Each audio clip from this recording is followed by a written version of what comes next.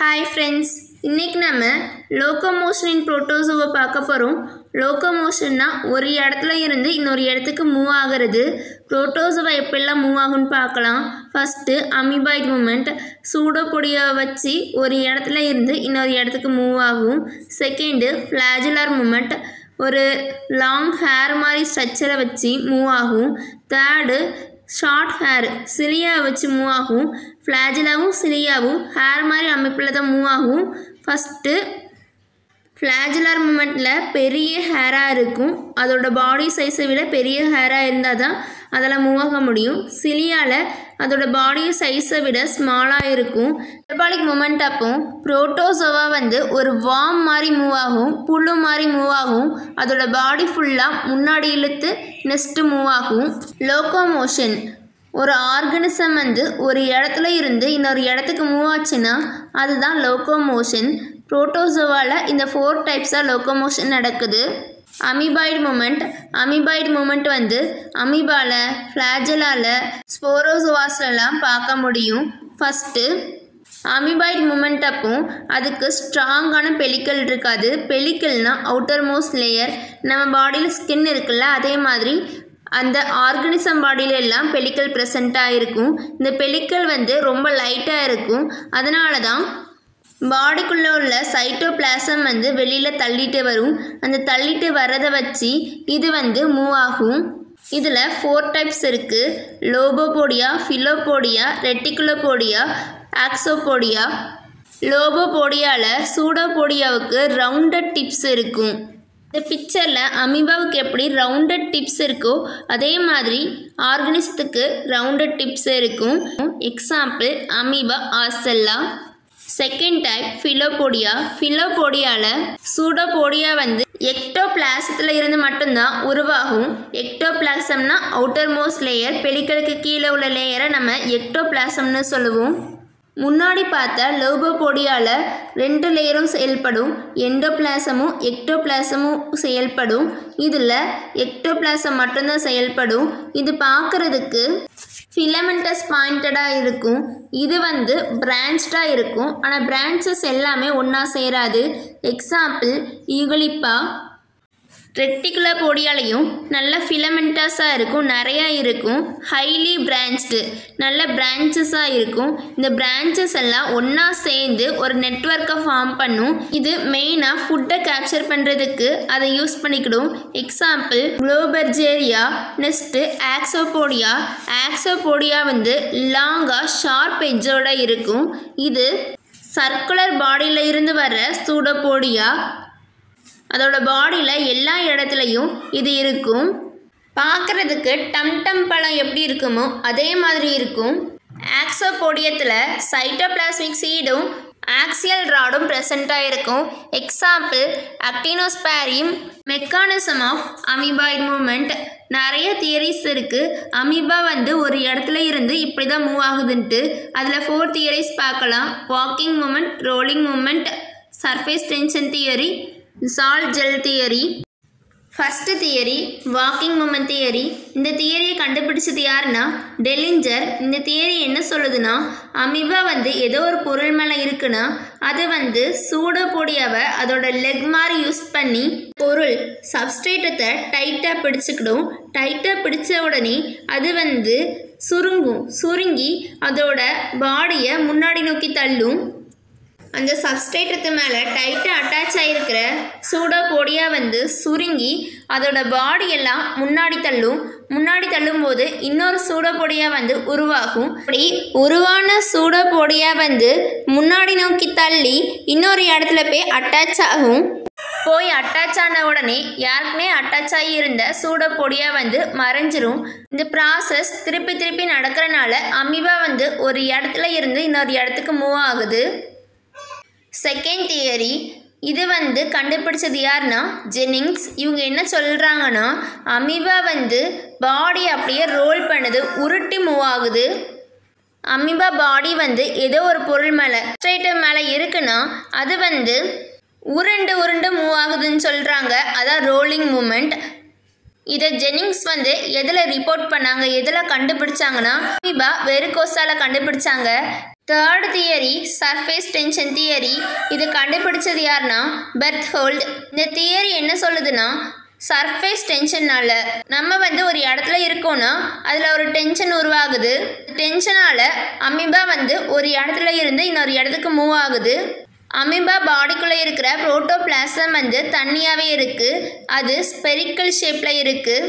Surface டென்ஷனால் amoeba பாடிக்குள்ளே நடக்கிற internal and external சேஞ்சஸால் low surface tension இருக்கிற இடத்துக்கு புரோட்டோபிளாசம் வெளியேறுது.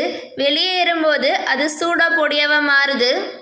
அமீபா இப்போ சூடோபோடியா எந்த இடத்துல உருவாயிருக்கோ அந்த இடத்த நோக்கி மூவ் ஆகுது. வேறு என்ன சொல்லுதுன்னா சர்ஃபேஸ் டென்ஷன் கம்மியாக இருக்கிற இடத்த நோக்கி அமீபா மூவ் ஆகுது. நெக்ஸ்ட்டு சால் ஜெல் தியரி. இது மோஸ்ட் அக்செப்டட் தியரி. இதை நிறைய பேர் அக்செப்ட் பண்ணியிருக்காங்க. இப்படி தான் அமீபா மூவ் ஆகுதுன்ட்டு. இதை கண்டுபிடிச்சது யாருன்னா ஹைமன். புரோட்டோசோவா பாடியில் இருக்கிற சைட்டோபிளாசத்தில் பிளாஸ்மா ஜெல் பிளாஸ்மா சோல்ன்ட்டு ரெண்டு இது ப்ரெசண்ட்டாக இருக்குது. ஜெல் நல்லா திக்காக வெளியில் நோக்கி ஜெல்லி மாதிரி இருக்கும். சோல் உள்ள நல்லா தண்ணி மாதிரி இருக்கும். சைட்டோபிளாசத்தில் இருக்கிற சோலும் ஜெல்லும் மாறனால அமீபா மூவ் ஆகுதுன்னு சொல்கிறாங்க. ஃபஸ்ட்டு அமீபா பாடியில் பிளாஸ்மா மெம்பரேனால் கவர் ஆகிருக்கும். அதை நம்ம பிளாஸ்மா லிம்மான்னு சொல்லுவோம். பிளாஸ்மா லிம்மா ஒரு பொருள் மேலே அட்டாச் ஆகிருக்கும், சப்ஸ்ட்ரேட்டம். அமீபா பாடியில் ஆன்டீரியர் போர்ஷன் அட்டாச் ஆகிருக்கும். பிளாஸ்மா ஜெல் ஜெல்லாக இருக்கிறது சோலாக மாறுது. ஜெல்லி மாதிரி இருக்கிறது தண்ணி மாதிரி ஆகுது. அப்படி தண்ணி மாதிரி ஆனது சுருங்குது. சுருங்கும் போது ஒரு ஹைட்ராலிக் ப்ரெஷர் பிளாஸ்மா சோலுக்குள்ளே ஏற்படுது. ஏற்பட்ட உடனே பிளாஸ்மா சோல் முன்னாடி நோக்கி மூவ் ஆகுது. அப்படி பிளாஸ்மா சோல் முன்னாடி மூவ் ஆகும்போது சூடோபோடியா ஃபார்ம் ஆகுது. சூடோபோடியத்தோட எண்டில் பிளாஸ்மா சோல் பிளாஸ்மா ஜெல்லாக மாறுது.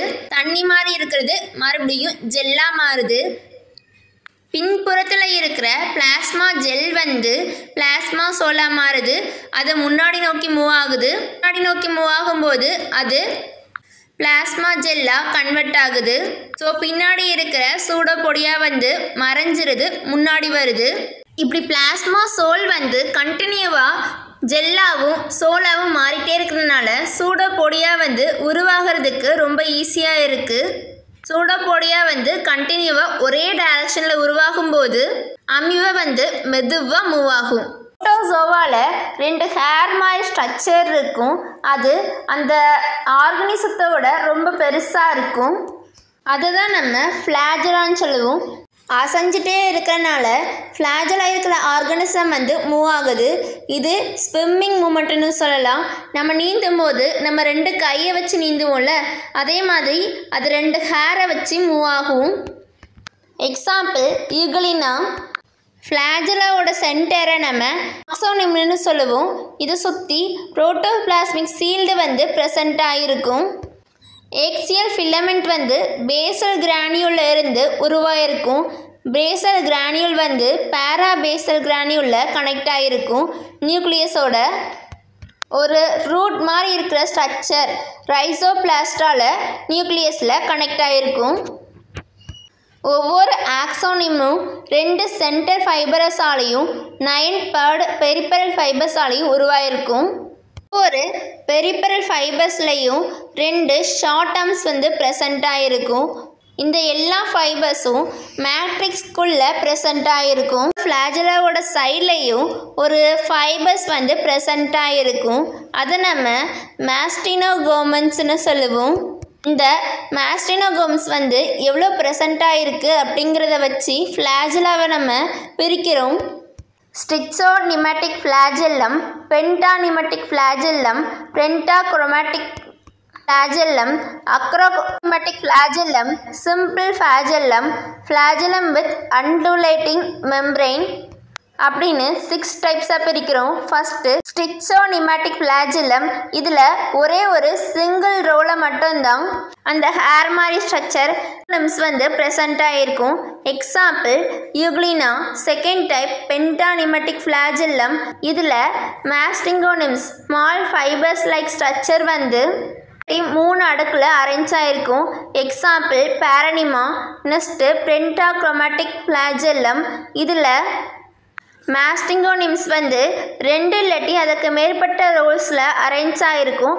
ஆனால் எண்டில் எதுவுமே இருக்காது, எம்டியாக இருக்கும். ஃப்ளாஜிலத்தில் மாஸ்டிங்கோனிம்ஸ் வந்து ஆப்சண்ட்டாக இருக்கும். ஆனால் எண்டில் ஃபிலமெண்ட் இருக்கும். ஃப்ளாஜிலம். இதில் மாஸ்டிங்கோனிம்ஸ் எல்லாம் பார்க்க முடியாது, ஆனால் டெர்மினலில் ஃபிலமெண்ட் வந்து பார்க்க முடியும். ஃப்ளாஜிலம் வித் அண்டுலேட்டிங் மெம்பரின். அண்டுலேட்டிங்னா அலையலையாக இருக்கிறது. ட்ரிப்பினோசோமாவில் ஃப்ளாஜிலத்தில் அண்டுலேட்டிங் மெம்பரின் வந்து ப்ரெசண்ட்டாக இருக்கும். அலை மாதிரி இருக்கிற மெம்பரின் வந்து ப்ரெசண்ட்டாக இருக்கும். Number of ஃப்ளாஜிலம். ஒரு அனிமலில் ஒரு ஃப்ளாஜிலம் 2 இல்லாட்டி அதுக்கு மேற்பட்ட ஃப்ளாஜிலம் வந்து இருக்கலாம். இந்த ஃப்ளாஜிலம் வந்து அந்த பாடியை முன்னாடி நோக்கி தள்ளிவிடும். அப்படி முன்னாடி நோக்கி தள்ளுற ஃப்ளாஜிலத்தை நம்ம மேக்டெலம்னு சொல்லுவோம். இதெல்லாம் வந்து பின்னாடி நோக்கி மூவ் பண்ண வச்சதுன்னா அதை நம்ம ட்ரையலிங் ஃப்ளாஜலான்னு சொல்லுவோம். சில ஃப்ளாஜலா வந்து பின்னாடி எண்டில் வந்து ப்ரெசண்ட்டாக இருக்கும். அது அந்த பாடியை ஃப்ரண்ட்டில் நோக்கி தள்ளிவிடும். ஃப்ளாஜலத்தை நம்ம புஸ்ஸெல்லம்னு சொல்லுவோம். ஃபஸ்ட்டு முன்னாடி நோக்கி தள்ளி விட்டுச்சுன்னா அது ட்ரச்செல்லம். பின்னாடி நோக்கி தள்ளி விட்டுச்சுன்னா அது ட்ரையலிங் ஃப்ளாஜெல்லா. பின்னாடி இருந்து முன்னாடி தள்ளி விட்டுச்சுன்னா அது புல்செல்லம்.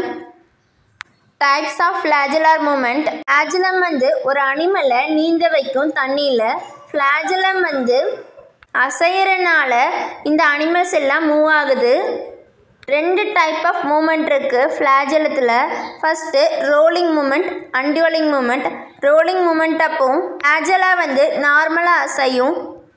இதுக்கு 2 ஸ்ட்ரோக் இருக்குது, effective stroke, recovery stroke. Effective stroke அப்போ ஃப்ளாஜெல்லா வந்து ஒரு கயிறு மாதிரி ஸ்ட்ராங்காக இருக்கும், லைட்டாக வளைஞ்சிருக்கும், அது மூமெண்ட்டுக்கு ஏற்ற மாதிரி. எஃபெக்டிவ் ஸ்ட்ரோக் அப்போ ஃப்ளாஜெல்லா வந்து தண்ணியை பின்னாடி நோக்கி தள்ளி அது முன்னாடி மூவ் ஆகும். ரிகவரி ஸ்ட்ரோக் அப்போ ஃப்ளாஜெல்லா வந்து ஸ்ட்ராங்காக இருக்காது, லைட்டாக ரிலாக்ஸாக இருக்கும், நல்லா வளைஞ்சிரும். அதுக்கப்புறம் அதோட ஒரிஜினல் பொசிஷனுக்கு மெதுவாக வந்துடும்.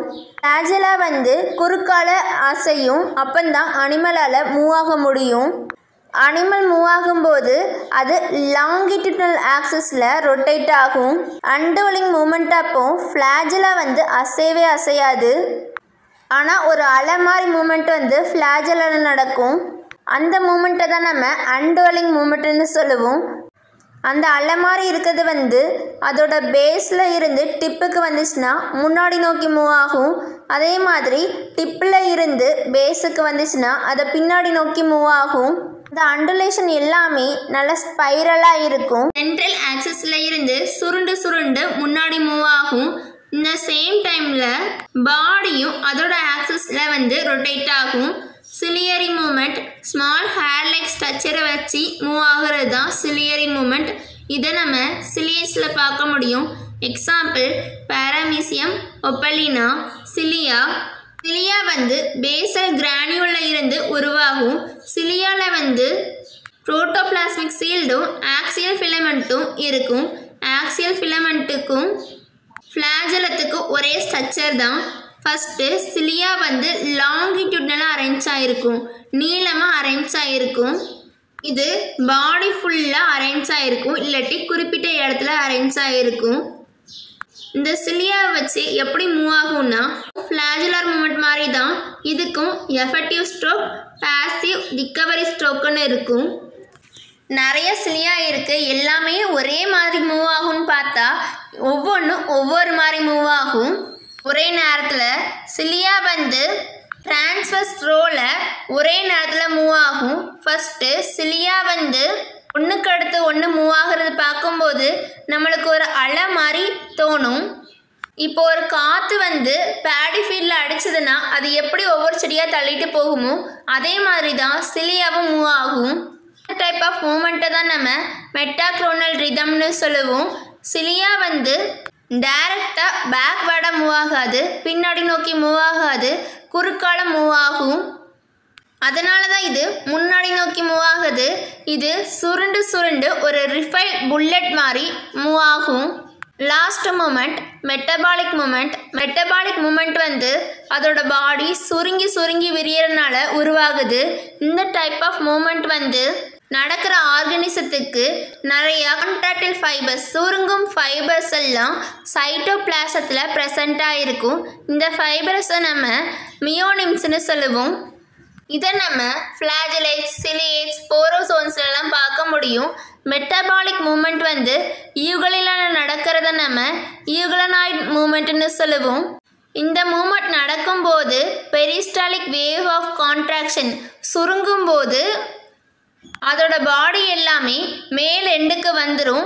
எண்டுக்கு வந்த உடனே பாடி வந்து ரொம்ப சின்னதாக நல்ல குண்டாக இருக்கும்.